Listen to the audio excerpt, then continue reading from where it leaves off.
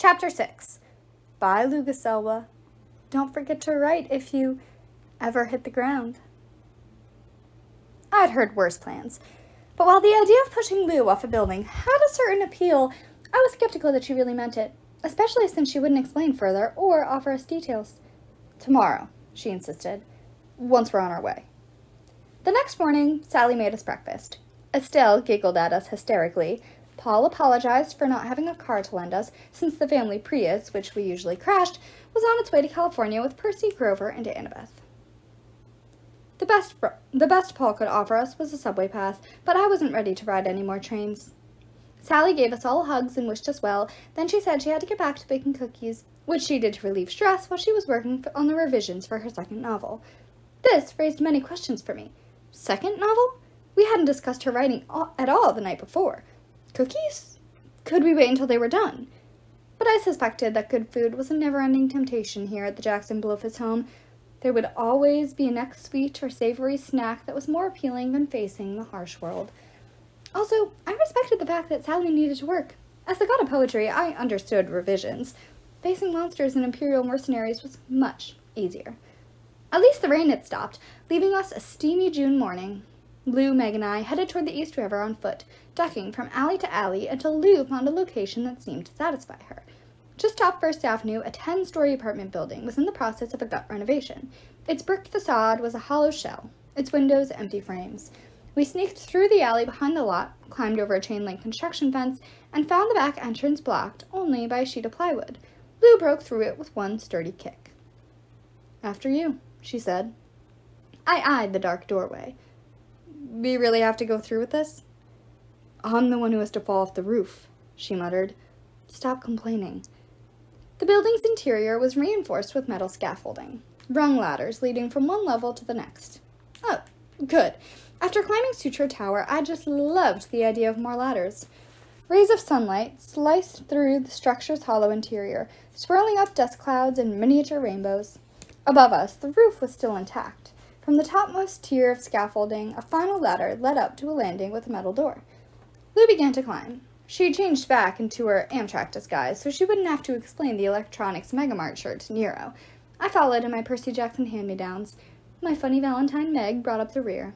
Just like old times at Sutro Tower, except with 100% less Reina Avila Ramirez Arellano and 100% more tattooed Gaul. On each level, Meg stopped to sneeze and wipe her nose. Lou did her best to stay away from the windows, as if worried that Nero might burst through one and yell, "Boare!" I'm pretty sure that was Latin for boo. It's been a while since I attended one of Cicero's famous haunted house parties.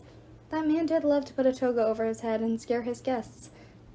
Finally, we reached the metal door, which had been spray-painted with a red stenciled warning. Roof access restricted. I was sweaty and out of breath. Lou seemed unperturbed by the climb. Meg kicked absently at the nearest brick as if wondering whether she could collapse the building. "Here's the plan," Lou said.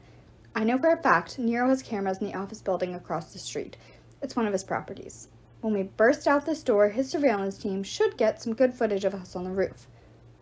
"Remind us why that's a good thing?" I asked. Lou muttered something under her breath. Perhaps a prayer for her Celtic gods to smack me upside the head. "Because we're going to let Nero see what we want him to see. We're going to put on a show." Meg nodded. "Like on the train?" "Exactly," Lou said. "You two run out first. I'll follow a few steps behind you, like I finally cornered you, and I'm ready to kill you." "In a strictly play-acting way," I hoped. "It has to look real," Lou said. "We can do it." Meg turned to me with a look of pride. "You saw us on the train, Lester, and that was with no planning. When I lived at the tower, Lou would help me fake these incredible battles, so Nero, would think I killed my opponents." I stared at her. "Kill? Your opponents?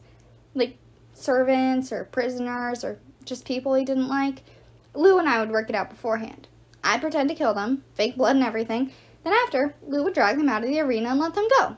The deaths looked so real, and Nero never caught on."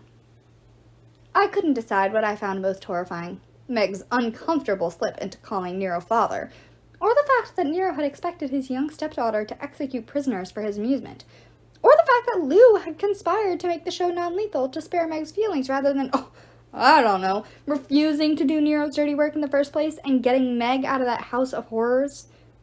And are you any better? Taunted a small voice in my brain. How many times have you stood up to Zeus? Okay, small voice. Fair point. Tyrants are not easy to oppose or walk away from, especially when you depend on them for everything. I swallowed the bitter taste in my mouth. What's my role? Meg and I will do most of the fighting. Lou hefted her crossbow. Apollo, you stumble around and cower in fear. I can do that. Then, when it looks like I'm about to kill Meg, you scream and charge me. You've had bursts of godly strength from time to time, I've heard. I can't summon one on command. You don't have to. Pretend. Push me as hard as you can, right off the roof. I'll let you do it. I looked over the scaffold railing. We're 10 stories up. I know this because we're 10 stories up. Yes, Lou agreed. Should be about right. I don't die easily, little Lester. I'll break some bones, no doubt, but with luck I'll survive. With luck? Meg suddenly didn't sound so confident. Lou summoned a scimitar into her free hand. We have to risk it, Sapling. Nero has to believe I did my very best to catch you. If he suspects something... Well, we can't have that. She faced me. Ready? No, I said. You still haven't explained how Nero intends to burn down the city, or what we're supposed to do once we get captured. Lou's fiery look was quite convincing. I actually believed she wanted to kill me. He's Greek fire. More than Caligula did. More than anyone else has ever dared to stockpile. He has some delivery system in place. I don't know the details, but as soon as he suspects something is wrong, one push of a button and it's all over. That's why we have to go through this elaborate charade. We have to get you inside without him realizing it's a trick. I was trembling again. I stared down at the concrete floor and imagined it was disintegrating, dropping into a sea of green flame. So what happens when we're captured? The holding cells, Lou said. They're very close to the vault where Nero keeps his fascists. My spirits rose at least a millimeter. This wasn't good news exactly, but at least Lou's plan now seemed a little less insane. The Emperor's fasces, the golden axe that symbolized his power, would be connected to Nero's life force. In San Francisco, we destroyed the fasces of Komodo and Caligula and weakened the Emperors just enough to kill them. If we could do the same to Nero... So you break us out of our cells, I guessed, and lead us to this vault. That's the idea. Lou's expression turned grim. Of course, the fascist is guarded by... well, something terrible. What? Meg asked. Lou's hesitation scared me worse than any monster she might have named. Let's deal with that later. One impossible thing at a time. Yet again, I found myself agreeing with the Gaul. This worried me. Okay then, she said. Lester, after you push me off the roof, you and Meg get to Camp Half-Blood as fast as you can. Find a demigod team to infiltrate the tunnels. Nero's people won't be far behind you. But we don't have a car. Ugh, almost forgot. Lou glanced down at her belt as if she wanted to grab something, then realized her hands were full of weapons. Sapling, reach into my pouch. Meg opened the small leather bag. She gasped at whatever she saw inside, then pulled it out, tightly clutched in her hand, not letting me see. Really? She bounced up and down with excitement. I get to go? I get to? Lou chuckled. Why not? Special occasion. Yay! Meg slipped whatever it was into one of her gardening pouches. I felt like I missed something important. What? Enough chat, Lou said. Ready? Run. I was not ready, but I had gotten used to being told to run. My body reacted for me, and Meg and I burst through the door. We scrambled over the silver tar surface, dodging air vents and stumbling on loose bricks. I got into my role with depressing ease. Running for my life? Terrified and helpless? Over the last 6 months, I'd rehearsed that plenty. Lou bellowed and charged after us. Twin crossbow bolts whistled past my ear. She was really selling the whole murderous Gaul thing. My heart leapt into my throat, as if I were actually in mortal danger. Too quickly, I reached the edge of the roof. Nothing but a waist-high lip of brick separated me from a 100-foot drop into the alley below. I turned and screamed as Lou's blade flashed toward my face. I arched backward, not fast enough. Her blade sliced a thin line across my forehead. Meg materialized, screaming with rage. She blocked the Gaul's next strike and forced her to turn. Lou dropped the crossbow and summoned her second blade. The two Dimakari went at it in full-bore dramatic interpretation of Kung Fu Cuisinarts. I stumbled, too stunned to feel pain. I wondered why warm rain was trickling into my eyes. Then I wiped it away, looked at my fingers, and realized, nope, that's not rain. Rain wasn't usually bright red. Meg's sword flashed, driving the big gull back. Lou kicked her in the gut and sent her reeling. My thoughts were sluggish, pushing through a syrupy haze of shock, but I seemed to remember I had a role in this drama. What was I supposed to do after the running and the cowering? Oh, yes, I was supposed to throw Lou off the roof. A giggle bubbled up in my lungs. I couldn't see with the blood in my eyes. My hands and feet felt like water balloons, wobbly and warm and about to burst. But sure, no problem. I would just throw a huge dual sword-wielding warrior off the roof. I staggered forward. Lou thrust with her left blade, stabbing Meg in the thigh. Meg yelped and stumbled, crossing her swords just in time to catch Lou's next strike, which would have cleaved her head in two. Wait a second. This fight couldn't be an act. Pure rage lit the gull's eyes. Lou had deceived us, and Meg was in real danger.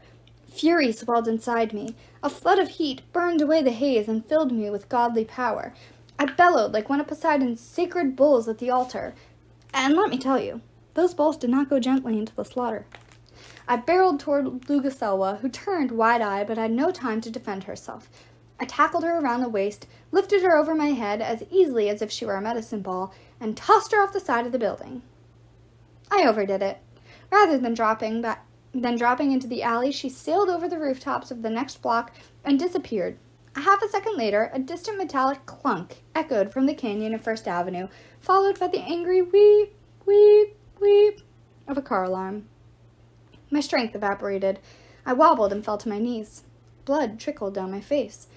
Meg stumbled over to me. Her new white leggings were soaked through from the wound on her thigh. "Your head," she murmured. "I know. Your leg." She fumbled through her gardening pouches until she found 2 rolls of gauze. We did our best to mummify each other and stop the bleeding. Meg's fingers trembled. Tears welled in her eyes. "I'm sorry," I told her. "I didn't mean to throw Lou so far. I thought she was really trying to kill you." Meg peered in the direction of First Avenue. "It's fine. She's tough. She's probably fine. But no time to talk. Come on." She grabbed my waist and pulled me up. We somehow made it back inside, then managed to navigate the scaffolds and ladders to get out of the hollow apartment building. As we limped to the nearest intersection, my heartbeat flumped irregularly, like a trout on the floorboards of a boat. Ugh, I had Poseidon on the brain now. I imagined a caravan of shiny black SUVs full of Germani roaring toward us and circling our location to take us into custody.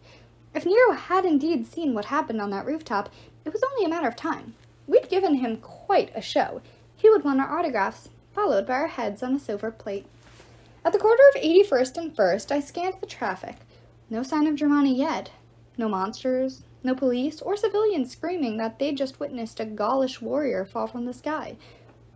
"What now?" I asked, really hoping Meg had an answer. From her pouches, Meg fished out an item that Lou had given her, a shiny golden Roman coin.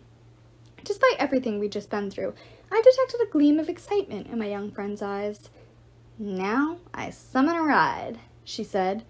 With a cold flush of dread, I understood what she was talking about. I realized why Luguselwa had given her that coin, and part of me wished I'd thrown the Gaul a few more blocks. "Oh, no," I pleaded. "You can't mean them." "Not them. They're great," Meg insisted. "No, they are not great. They're awful."